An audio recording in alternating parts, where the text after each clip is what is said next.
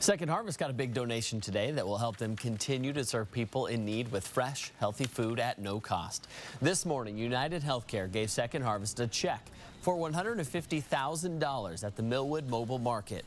The mobile market is a large refrigerated truck filled with fresh produce and perishable products, which works like a farmer's market. People in need choose the food they want at no cost.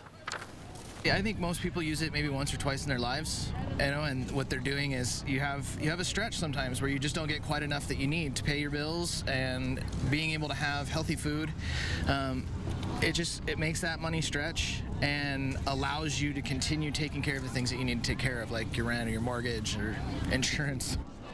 United Healthcare says 1 in 7 people in the Spokane community is what they call food insecure. That includes 1 in 5 children. Giving people greater access to healthy food is the goal of Second Harvest.